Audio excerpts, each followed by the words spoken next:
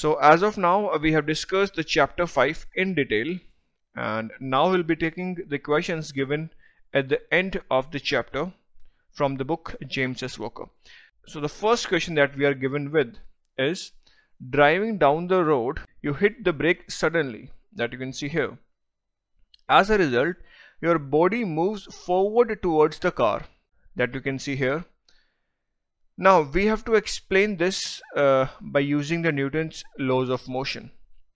So due to braking, a force is exerted on car and thus the car slows down, but your body continues to move forward with the same velocity. Why?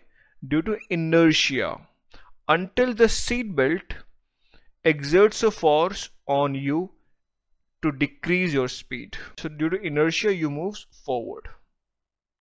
Now in this question we are given that right now you might be sitting in front of your computer and reading this question. That means you are at rest. So we have to explain that really are you in rest or are you in motion? Actually you are not at rest, you are in motion. You are rest relative to your immediate surrounding, but you are in motion relative to other objects in the universe, because we know that the earth is revolving around the sun. So relative to the universe you are in motion, but relative to the immediate surrounding you are at rest. So actually you are not in rest relative to the universe.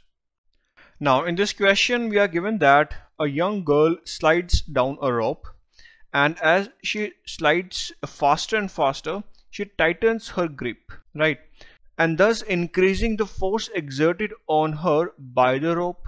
Now we need to tell what happens when this force is equal to the magnitude of her weight.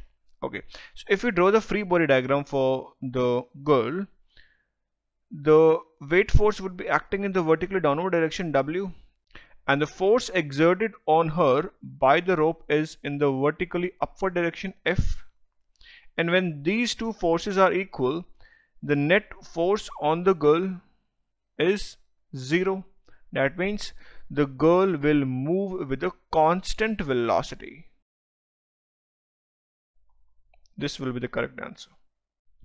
Now this question is very interesting. It says that an astronaut on a spacewalk discovers that his jetpack is no longer working, leaving him stranded 50 meters from the spacecraft.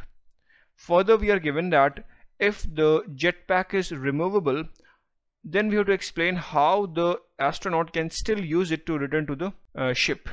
So suppose here is our astronaut and here is the spacecraft, and this distance is 50 meters.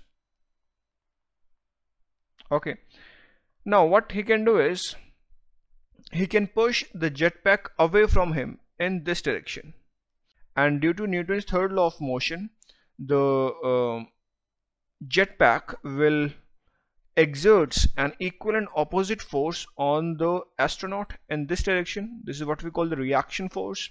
Now as the result of this reaction force exerted on him by the jetpack, it will accelerate him towards the ship.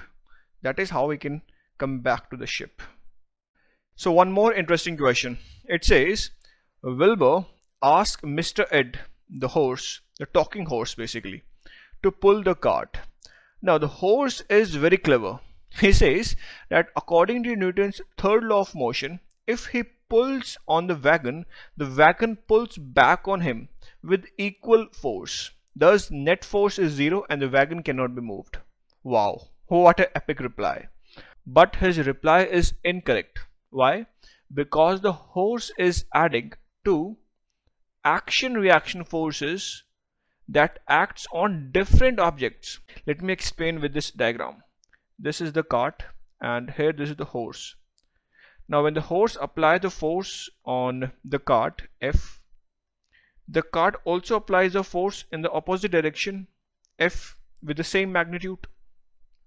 But these two forces, the action-reaction forces, they are applied on two different objects. You can't add these two forces.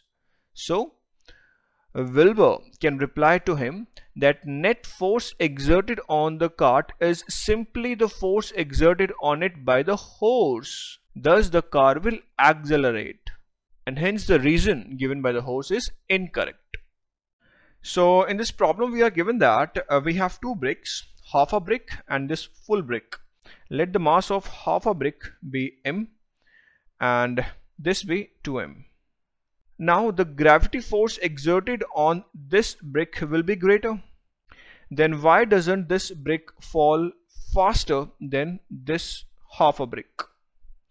Now no doubt that the force of gravity for this brick will be greater. It will be 2F, and here this will be F. But we know that the acceleration is directly proportional to force and inversely proportional to mass. If we consider this brick, acceleration from the Newton's second law, we have net force divided by the mass. Net force we have 2F, the gravity force, and mass we have 2m. Force is doubled, so mass is also doubled. That is why this 2 and 2 will cancel and we'll get the acceleration to be F over m. And here also the acceleration is F over m.